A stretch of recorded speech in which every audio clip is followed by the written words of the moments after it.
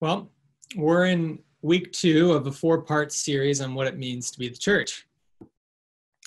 The events of recent months have raised a lot of challenging questions about what it means to be the church, about what it looks like to live and to speak and to worship faithfully as the people of God, one heart, one mind, one voice. So it's a good time, I think, to listen afresh to Scripture on these important matters. We began last week with Ephesians chapter 4, where we talked about the church as one body. And now this week we go to 1 Corinthians 10 and 11. And by the way, if you're confused why I say 1 Corinthians and 2 Corinthians instead of 1 Corinthians and 2 Corinthians, it's because I lived in Canada and the UK for the last 10 years, and I got used to doing it that way. So please forgive me, but I'll do my best to make corrections as I go. But as we look at 1 Corinthians chapters 10 and 11, we're looking at the church as a Eucharistic fellowship. Now, one of the important things to understand is that in Paul's mind, last week's one body and this week's Eucharistic fellowship are intimately bound together. Because for Paul, the Eucharist is very much about the unity of the church, the one people of God. Paul says in 1 Corinthians chapter 10, verse 17, because there is one body, Eucharist, we who are many are, or because there is one bread, Eucharist, we who are many are one body, church. Because we all partake of one bread, Eucharist. So Paul does this one bread, one body, one bread. The two are intimately bound together. Now, I must say that it was a little bit painful this last week reflecting on the Eucharist and preparing for this, because honestly, I really miss it. It's one of the things I long for so deeply is to be around the table with you all again. It's been about 3 months. And I've had conversations with many of you from day one all the way to now about how many of you are hungering for this Eucharistic celebration together. And I'm really hoping that we can do it again soon sometime. I've been in conversation with clergy actually about what this could possibly look like and brainstorming different options and how can we do this wisely and safely. But I think even in the midst of fasting from the Eucharist, maybe it provides us with an interesting opportunity to reflect upon it. One of the things that I think Paul wants us to see in this passage is that the Eucharist is about much more than just meeting personal spiritual needs, although that's really important. The Eucharist is about more than that. The Eucharist is about interpersonal, communal relationships as well. In other words, the Eucharist, I think we'll see in this passage, invites us to adopt an others-oriented ethic that is self-sacrificial, cruciform, for the sake of the whole body of Christ, for the good of the whole community. Now, I want to say quickly at the beginning here that I was in conversation with Lisa Igram this last week because she's doing her PhD on 1 Corinthians chapter 11. And a lot of her thoughts will be strewn throughout this sermon because she really helped me wrestle with this dynamic, especially this others-oriented ethic that Paul thinks is so connected to what it means to celebrate the Lord's table together. Paul even goes so far as to say in verses 17 and 18 of chapter 11, that if we are not living this other-oriented way, this cruciform way in relation to one another, then gathering together to celebrate the Eucharist can actually do more harm to our communal life than good. It can actually manage to be detrimental to us rather than edifying and nourishing. And Paul unpacks this in the verses that follow. In verses 18, he says, there are divisions among you. Verse 19, there are factions among you when you come together. And he explains this further in verse 21. He says, for when you come together and eat to eat, while you are sharing a meal, each one of you goes ahead with his own meal. Notice the individualism Paul is highlighting here. Each one does what is right in his own eyes. Each one goes ahead with his own meal. One goes hungry and the other gets drunk. Now, a little bit of context may be helpful here. In the ancient world, there were many different types of meals, and they were kind of quite formally defined. And each type of meal came with a different set of social expectations that required a different set of social behaviors. And while we don't know for sure, it seems quite likely that the early church gathered on a frequent basis to celebrate what was often known as a private dinner. Now, in the ancient world, at a private dinner, each person that was attend the dinner was responsible for bringing their own food that they were going to eat themselves at that dinner. So it's kind of like an in-house picnic or something like that.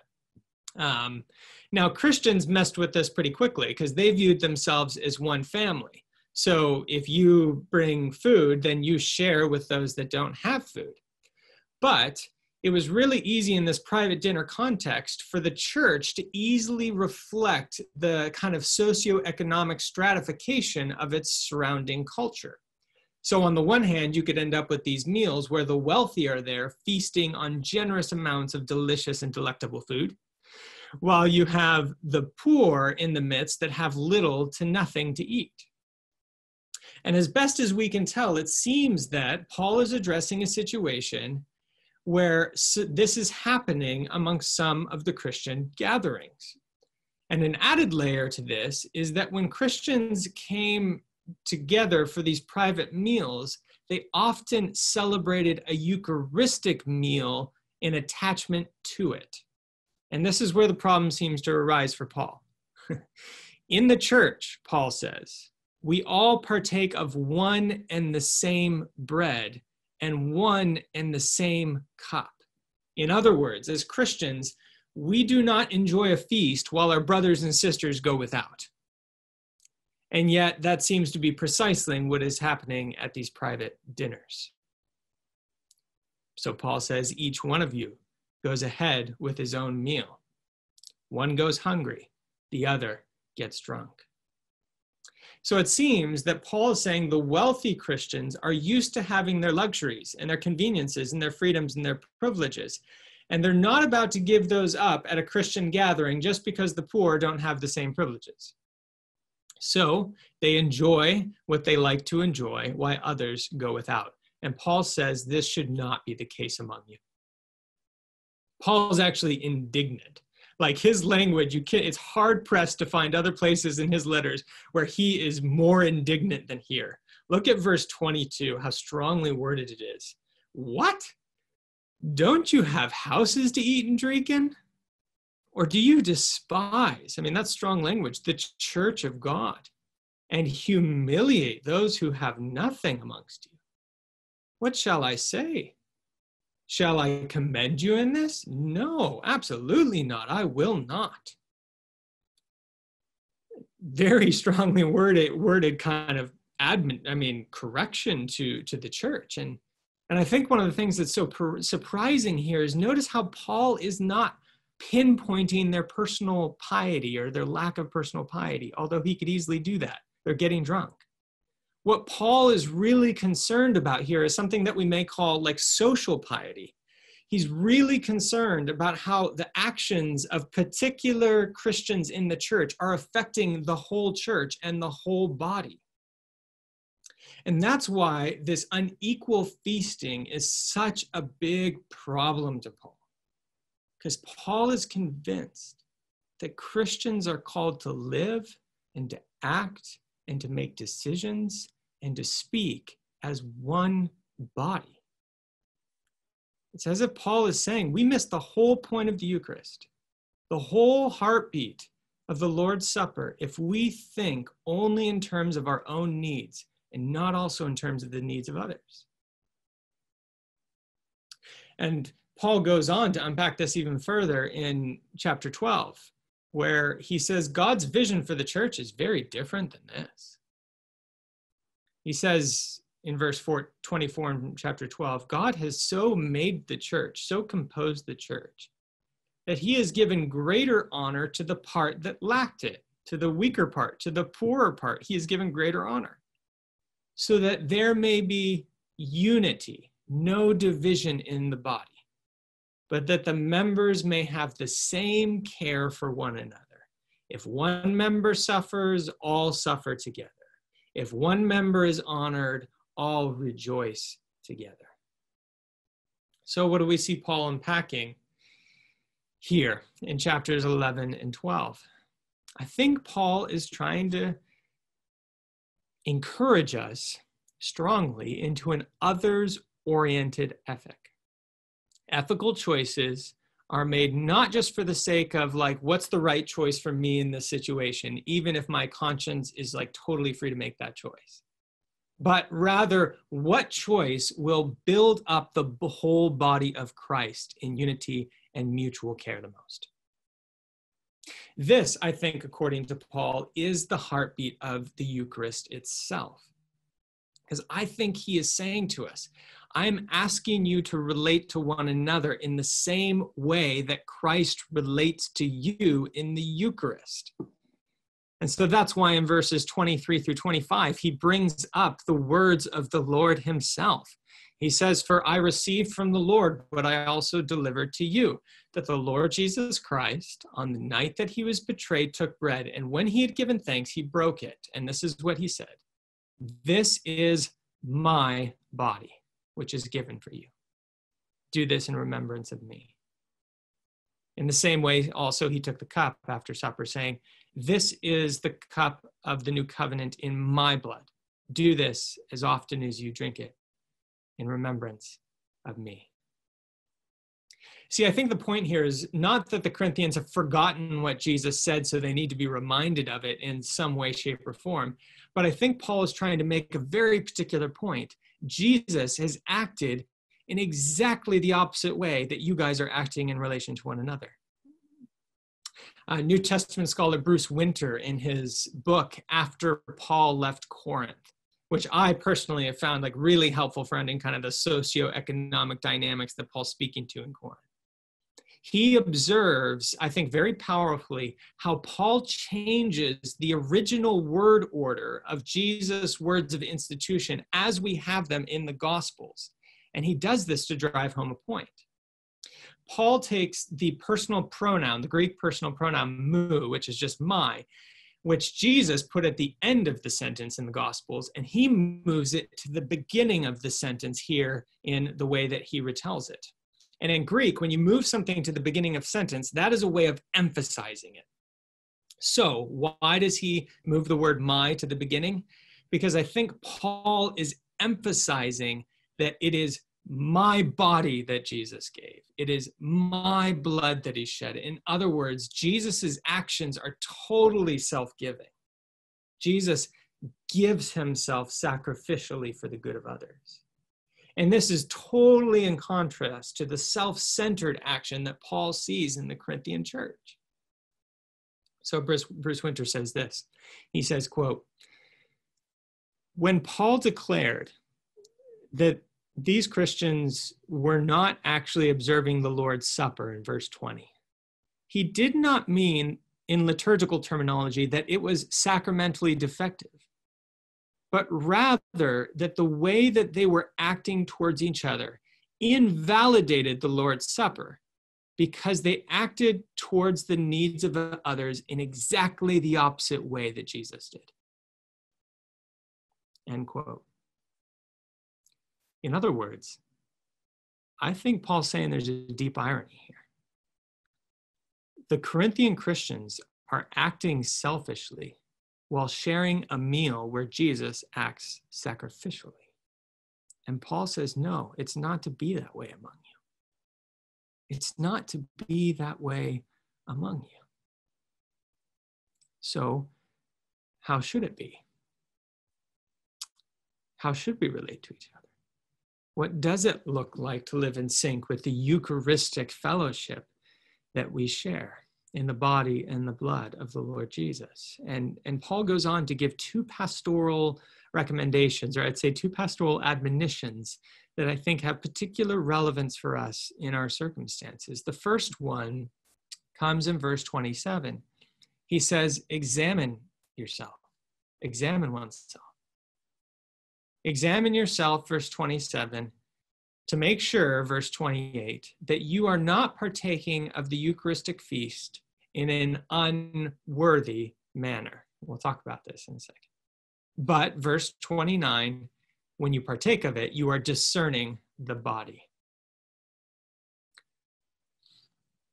Now, I think key for understanding what Paul means by partaking of the Eucharist in an unworthy manner is understanding what he means by the phrase discerning the body.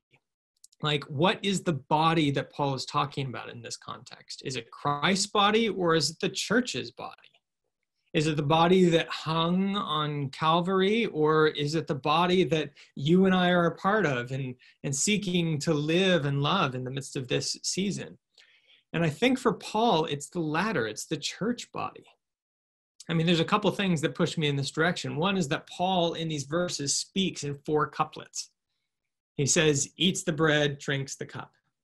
Body, blood. Eats the bread, drinks the cup. Eats, drinks. It's referring to those sacramental elements of the cup and the bread, which represent Christ's body and blood. But then when he says discerning the body, he goes from a couplet to just a single body, the body, which makes us think that maybe here he is speaking of the one body that he referenced in chapter 10, the one body that exists because it partakes of the one body. And this would make perfect sense in light of the fact that in chapter 12, Paul goes on to unpack the relational dynamics of the church as one body. We are members of one body, says Paul, empowered by the Holy Spirit with gifts that the whole community needs to thrive. And so Paul is saying to us here, I think he's encouraging us in the midst of our present circumstances, even in the midst of not being able to share the Eucharist together. He's saying, examine yourself. You may not be celebrating the Eucharist now, but examine how you are living in light of the unity and the oneness of the church, which the Eucharist itself celebrates and embodies and nurtures. And remember this, I think Paul is saying to us. In the church, living in unity, in Eucharistic fellowship, means caring for the poorest and the weakest and the most vulnerable members of your community. So what's the upshot? We may not be faced with questions about what food to bring to a private dinner party right now. Maybe we are, maybe we're not. But we are faced with questions as a community, very real questions about reopening. When should we start physical gatherings again? What health practices should we follow when we do so? What will those meetings look like? Should we sing? Should we celebrate the Eucharist? I mean, is that not wise? I mean, there's just a myriad of questions that we have. But I think what Paul is encouraging us to see is that we are a Eucharistic fellowship. And that means approaching these questions from an others-oriented posture that seeks the good of the whole community. So how will we make decisions as a church? I think what Paul would say is do what is good for the whole community and do what promotes unity. And I think he would say to us also, and keep in mind, especially those who are weak or most at risk or most vulnerable in your present circumstances. Like if we reopen in such a way that the strong are able to come together and fellowship together and participate in the Eucharist together, but others are left out, would we be committing the same kind of problematic behavior as the Corinthians? And I'm genuinely asking this question. I think this is something that I'm pondering. Because Paul says to us in verse 17, like there is a way of gathering together that is not for the better, that's actually for the worse. So I think Paul's saying to me as your shepherd and us as a community, like examine yourselves, examine your hearts to make sure you're in the right place. Make sure that you're seeking solidarity with the weaker members of the body, with those that are struggling or limited in ways that you're not. Make sure you're seeking to mirror to one another the self-giving action of Christ, which is precisely what you celebrate when you come together for the Eucharist. See, brothers and sisters, this is a weird season we're in. Honestly, it's like a really weird season we're in. But I wonder if in the midst of this season, God has given us like a tremendous opportunity to actually expand our care for one another and our compassion for one another and our attentiveness to one another.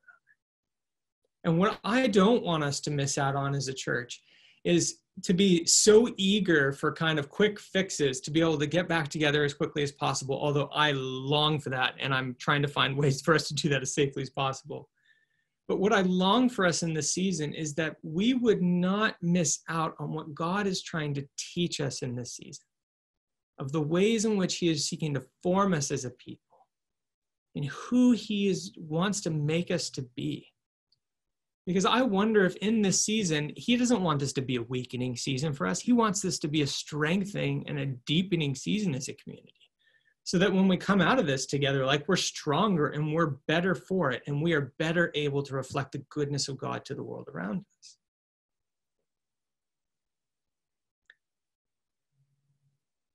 And I would also suggest that it may be in fasting from the Eucharist during this season, it doesn't mean that we have a low view of the Eucharist. I sure hope not. Maybe it's quite the opposite. Maybe it's because we have a really high view of the unity that the Eucharist invites us to honor and cherish and seek, desiring that no one would be left out. Maybe it's that high view of the Eucharist that actually encourages us to fast in this moment, to see this fast as an act of hospitality towards those in our community that have struggles that maybe not all of us have, or limits that maybe not all of us have. And I think this is precisely what Paul goes on to say in his second admonition. He says, examine yourselves. And then in verse 33, he says, wait for one another. So then, my brothers and sisters, says Paul, when you come together to eat, wait for one another. It's the language of patience. The Greek word translated wait for can also be translated receive or welcome, meaning it can have the nuance not only of patience, but of hospitality, like receive one another, welcome one another.